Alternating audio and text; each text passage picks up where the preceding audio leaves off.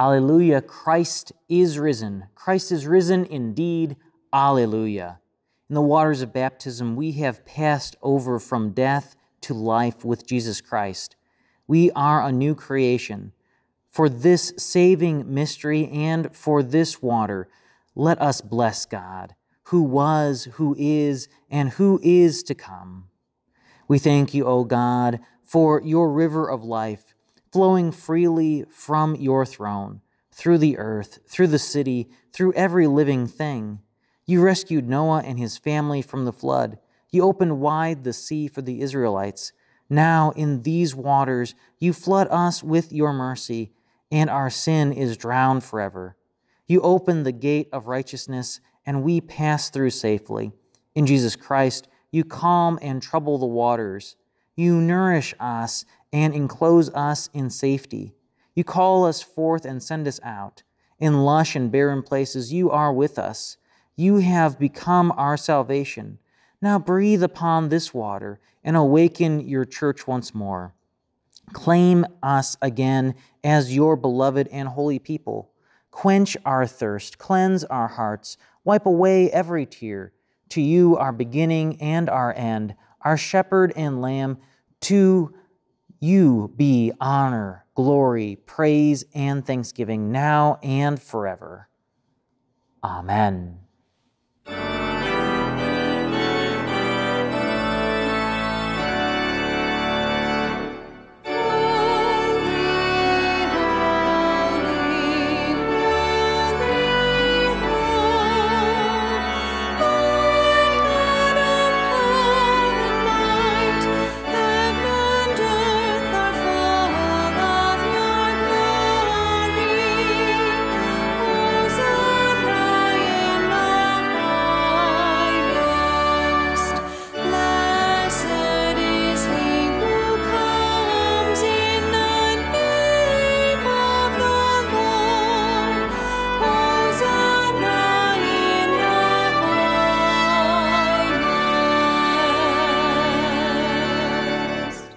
The grace of our Lord Jesus Christ, the love of God, and the community of the Holy Spirit be with you always, and also with you.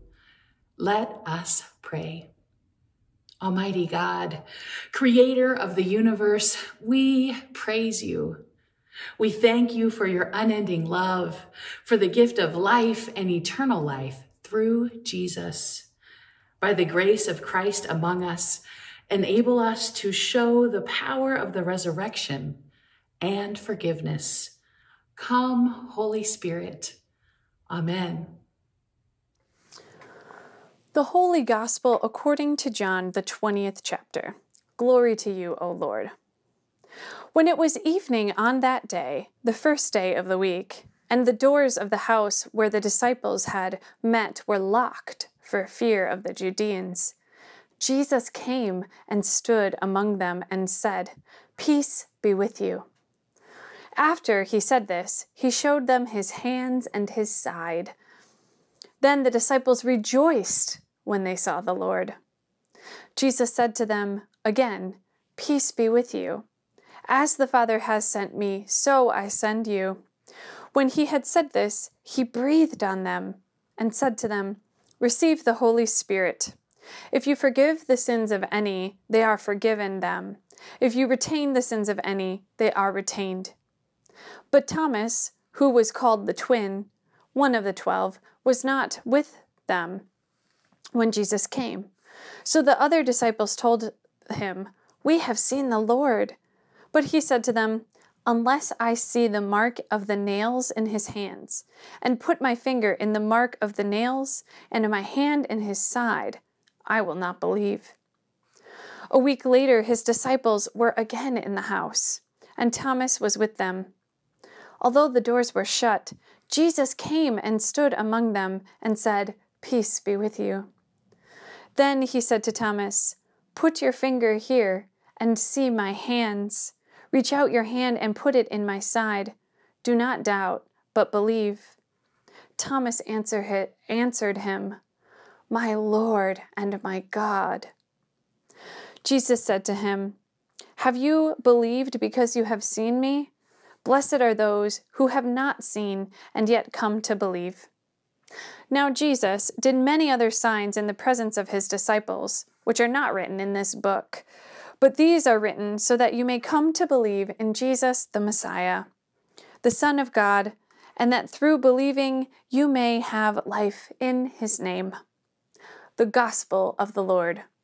Praise to you, O Christ. Christ is risen. Christ is risen indeed. Alleluia. It's our first Sunday of the Easter season, which lasts 50 days. We were in Lent for 40 days, and we have to be in Easter for at least 10 days more. During Lent, we were especially focused on repentance and turning back to God, especially focusing on the ways that God makes a way in the wilderness. We were turning away from the ways of the world, away from individual and collective sin, and back towards God's grace. In the cross, all our sin is put to death, and in Christ's resurrection, we are forgiven and made new. So, in our Easter celebration, we are invited to participate in God's forgiveness through the gift of the Holy Spirit. Our scripture for today invites us to reflect upon how God forgives us and how we forgive. Our gospel text encourages forgiveness that is not necessarily simple, but a journey. A journey that you do not have to walk alone, because the Holy Spirit will be your constant companion. The story starts with Jesus appearing to his disciples who are in hiding. In John's gospel, after Jesus was crucified, the disciples fled. And even though earlier in the narrative, Mary Magdalene came to them and told them that she had seen Jesus alive and transformed, they were still afraid, and they were hiding in a locked room. Suddenly, Jesus appears to them. Can you imagine their shock and surprise? I bet they were absolutely terrified. Could this really be Jesus? Could he really have been raised from the dead? Jesus greets them with peace and then shows them the wounds in his hands and his side, which he received during the crucifixion, so that they can trust that it really is him. The disciples rejoice that it really is Jesus. What a happy ending to their discipleship journey together. However, this story is not yet over. Instead, it has a whole new beginning. Jesus proclaims that they are now to start something new. They are now sent out with a new way of living together. He commissions them saying, "Peace be with you. As the Father has sent me, so I send you." Then he breathed on them and said to them, "Receive the Holy Spirit. If you forgive the sins of any, they are forgiven them. If you retain the sins of any, they are retained." Jesus propels his disciples onto a journey. He proclaims that they will be sent into the world with the Holy Spirit and the ability to forgive. Forgiveness is now a journey that is done in community with the Holy Spirit. Jesus breathes the Holy Spirit first and foremost. Jesus is actually only able to give out this Holy Spirit because he has died and rose again. He received the Holy Spirit, and those who worship God no longer have to atone for their sins through animal sacrifice or strict rituals of penance, because Jesus made the ultimate sacrifice once and for all. Through Jesus' death on the cross, all sin and death is canceled out. Through his resurrection and the passing along the Spirit, his disciples participate in forgiveness as well. Because of God's forgiveness, passed on through the Holy Spirit, the disciples are now able to forgive. We need a continuous reminder of God's forgiveness to help us forgive others. That's why in our worship we often start out with a confession and absolution. And this confession leads us to the promise of forgiveness. We are declared, your sins are forgiven. They don't need to hold you back from your own peace of mind or your relationship with God. In our Easter celebration, it is easy to hear the good news that our sins are forgiven by God. It is perhaps a little bit more tricky to figure out how we are to forgive and share that forgiveness with others. When someone really hurts you or betrays you, it is tough to know what forgiveness means or how to do it. The simple mantra of forgive and forget might seem too simple. It might seem dismissive of the suffering that you endured. It's important to recognize that we don't have to figure out how to forgive on our own. Just like the first disciples, we have the Holy Spirit with us too. In our baptism, the Holy Spirit fills us with grace and forgiveness. It is the very breath that we breathe. The Holy Spirit is the calming breath that can ground us. When someone is in distress, we often encourage them to breathe. Maybe like if you have a kiddo who falls off a bike and they're distraught and they're teary and they can't even breathe through their tears, you might tell them to it's okay. Take some deep breaths. It's okay. Breathing can help us calm down and feel more present, especially when others may not know that you're experiencing distress. When I was working with a therapist around some trauma that I had experienced as a child, and I was beginning my own path to forgiveness, we would practice breathing techniques. I still use them actually. If something brings up something within me or I'm triggered, but it reminds me that breathing helps me get more grounded if I feel all of a sudden afraid because of a memory or something like that. Journeying towards forgiveness around this event has taken a long time. I wouldn't be walking the path without the support of the Holy Spirit, and I am reminded of God's presence with me when I pay attention to my breathing.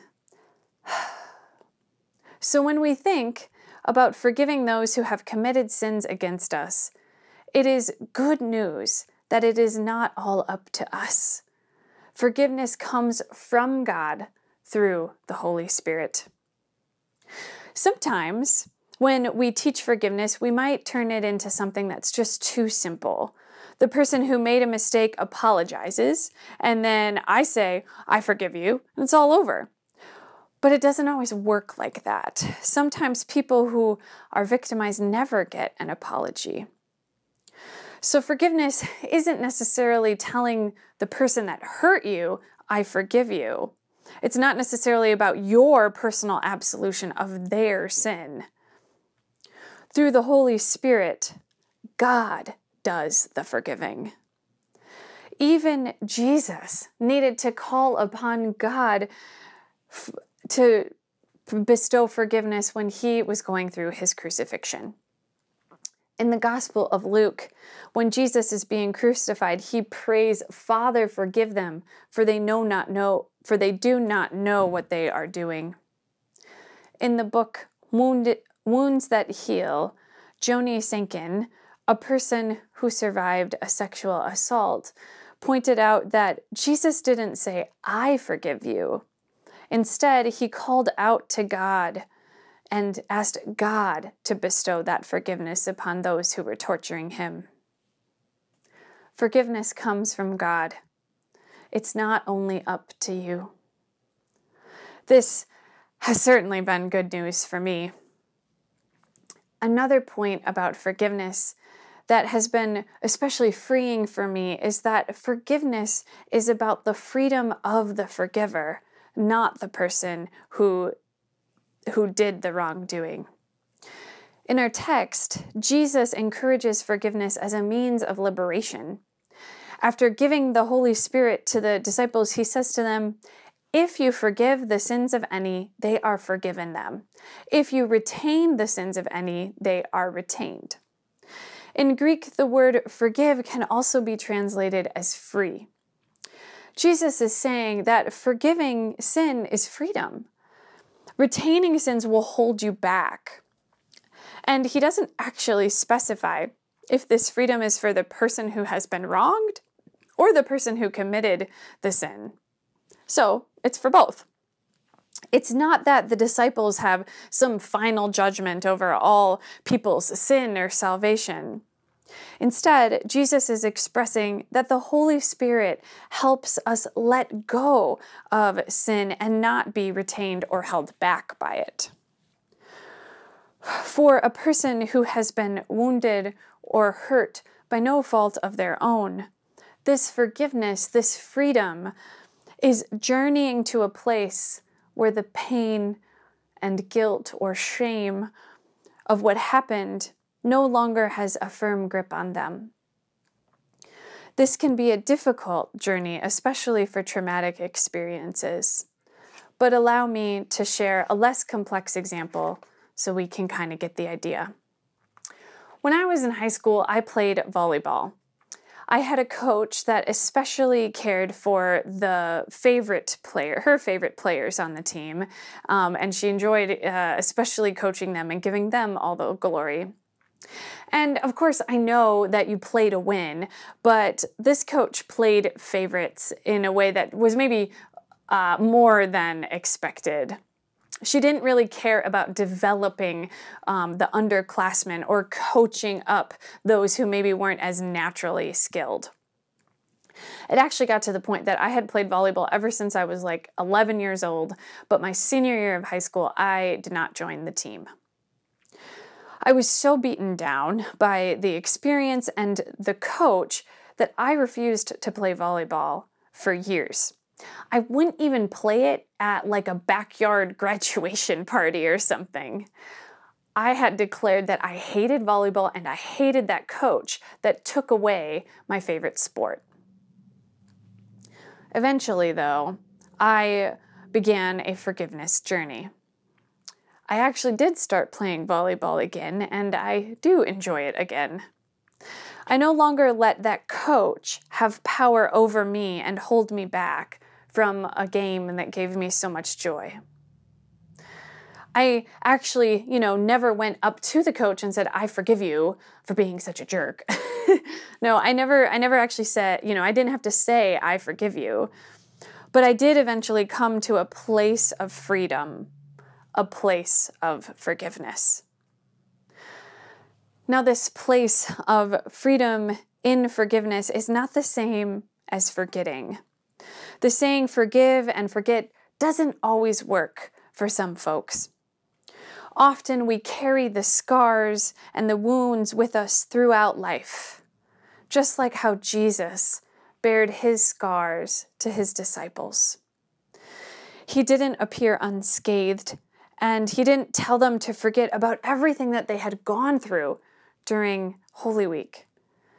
Instead, Jesus invited Thomas to touch his scars so that he could trust that it really was Jesus.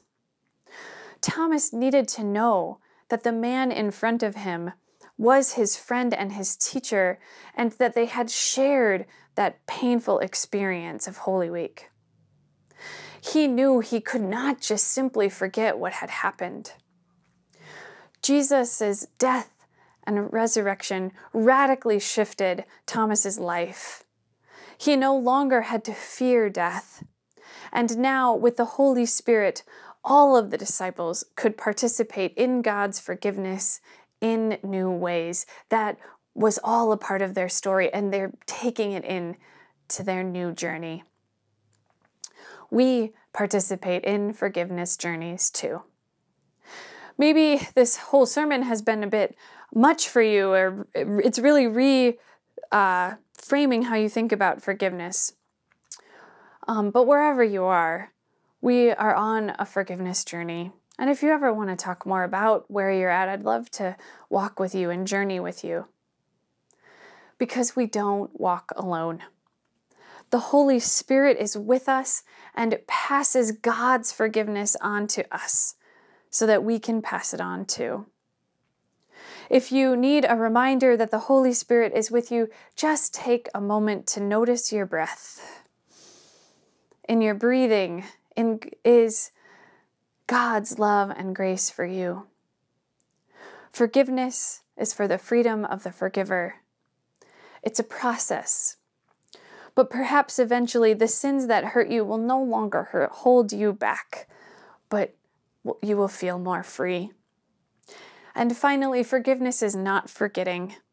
Even in the process of healing, scars will still leave a mark.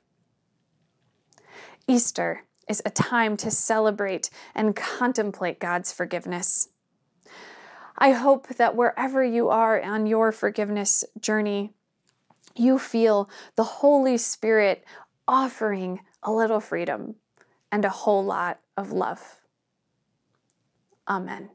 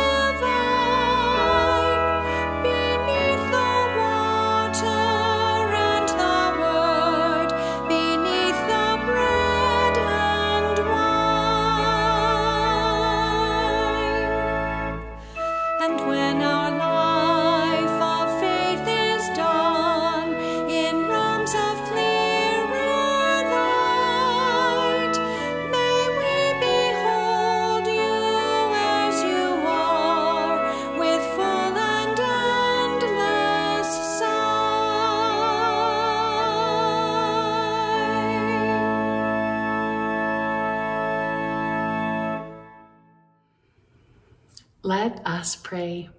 Set free from captivity to sin and death, we pray to the God of resurrection, for the church, for people in need, and for all of creation.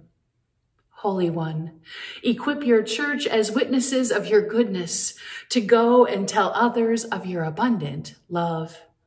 Grant us desire to follow. Give us faith to trust Jesus, who is our salvation and life.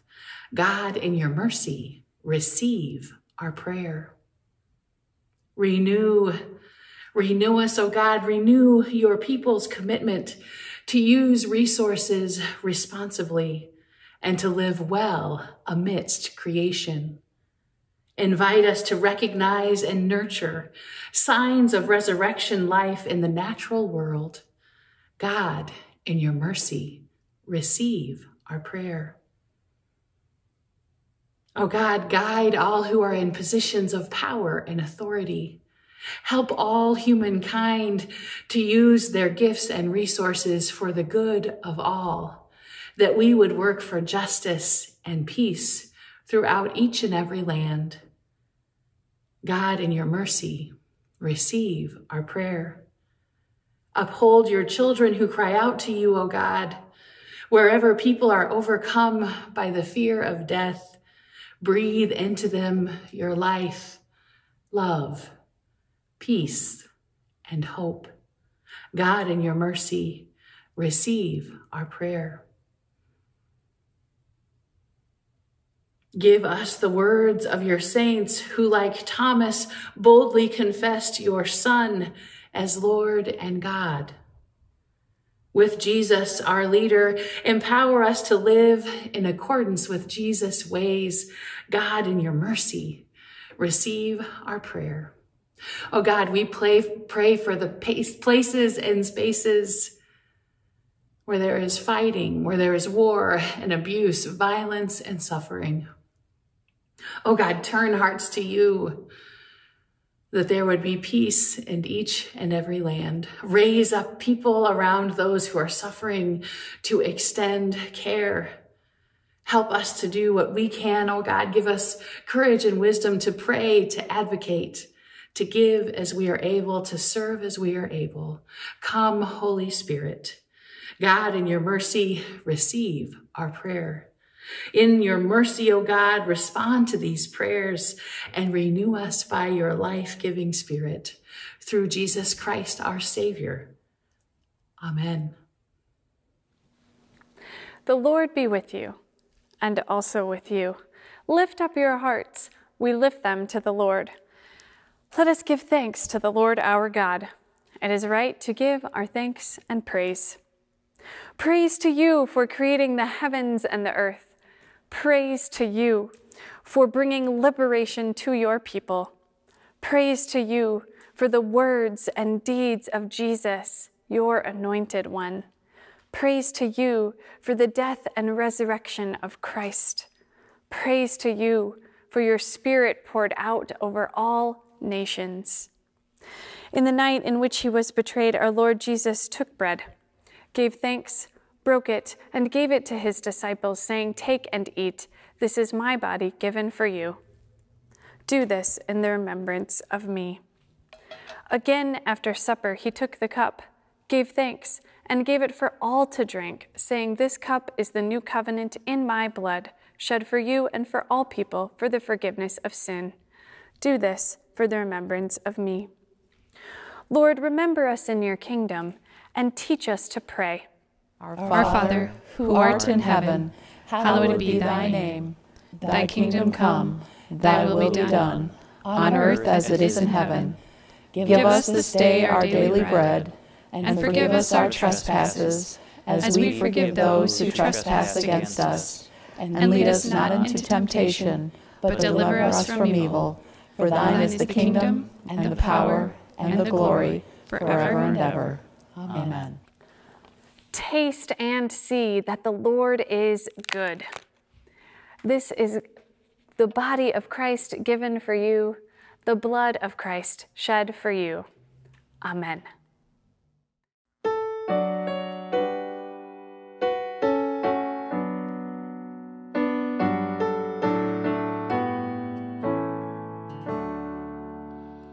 Your only Son, no sin too high, but you have sent him from your side to walk upon this guilty sod and to become the Lamb of God. O Lamb of God, sweet Lamb of God, I love the holy Lamb of God. Oh, wash me in your precious blood, my Jesus Christ, the Lamb of God. Your gift of love we crucified, we laughed and scorned him as he died. The humble King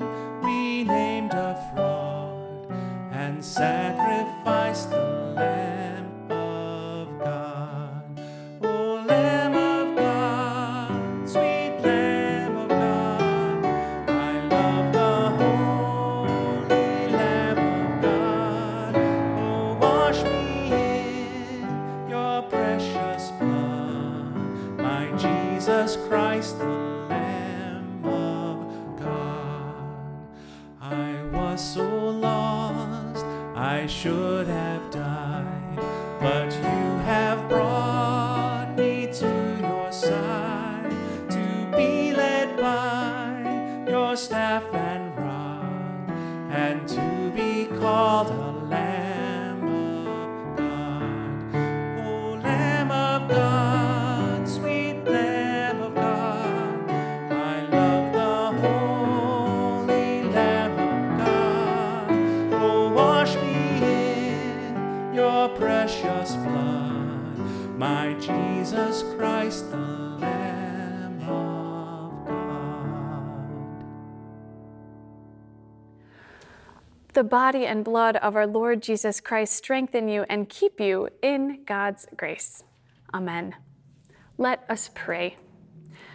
We give you thanks, generous God, for in this bread and cup we have tasted the new heaven and earth, where hunger and thirst are no more. Send us from this table as witness to the resurrection, that through our lives all may know life in Jesus' name. Amen. God, the creator of life, Christ, the living Redeemer, and the life-giving Spirit, bless you now and forever. Amen. Alleluia, Christ is risen. Christ is risen indeed. Alleluia. Go in peace. Tell what God has done. Thanks be to God.